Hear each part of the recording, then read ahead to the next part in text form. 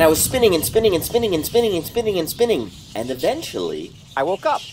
And when I woke up, I heard these noises in the trees right outside my room. As I listened to the sound, at first I thought I was listening to a flock of birds, but then I looked up. And when I looked up, I saw something, but I wasn't sure if they were birds. And then I got my camera so I could look even more closely. And when I looked through the big lens on my camera, I realized those weren't birds up there. It was something else that I had never seen before, at least not this close and certainly not in the daytime. And I saw that while I was waking up, another animal living here was going to sleep. And it was very fun to watch these little animals making lots of noise, finding the best place to go to sleep. And some of them were even having just a little bit of trouble settling down and closing their eyes.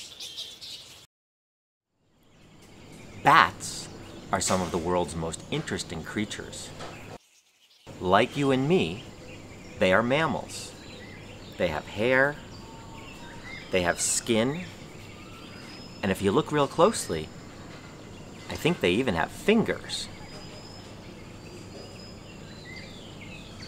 I wonder why these bats hadn't gone to sleep yet, even though it's the daytime. I thought bats were only awake at night. So happy Halloween, everybody. As you wander around tonight, don't forget to look up at the sky, and maybe, just maybe, if you're really, really lucky, you might be able to see some bats. And if you see them, or even if you don't see them, share with me some of your questions. What are you wondering about bats?